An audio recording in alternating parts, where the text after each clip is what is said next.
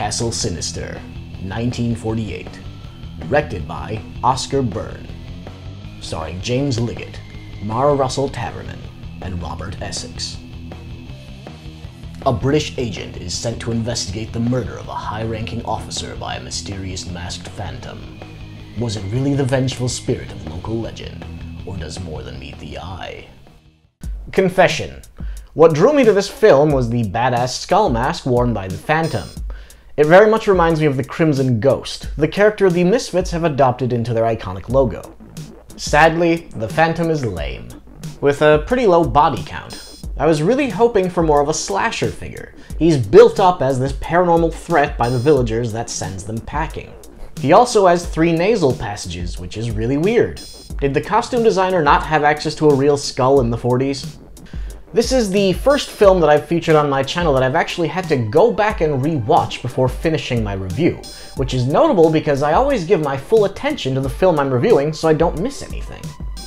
I got lost trying to watch this film as a result of large chunks of it being told in sporadic flashbacks, which feel disjointed from the rest of the film and almost like a separate film altogether. I even struggled to keep track of the characters, which is noteworthy because there aren't that many characters to begin with.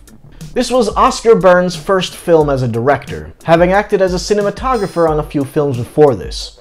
It shows. It's awkwardly paced, acted, and shot.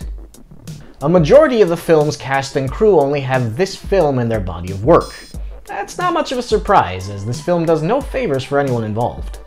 Cyril E. Clarke's musical direction is the only positive I can list about this film, however, with the score being more tense, eerie, and mysterious than the actual film it was in. The biggest problem with this film is there's just not enough.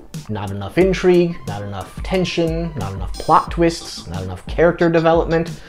I understood going in that the 46-minute runtime meant that the film was going to be slimmed down considerably, but there's barely a skeleton of a story here. Verdict: thumbs down. I didn't hate it, but I'm afraid that this Phantom should be ghosted. That concludes this week's review.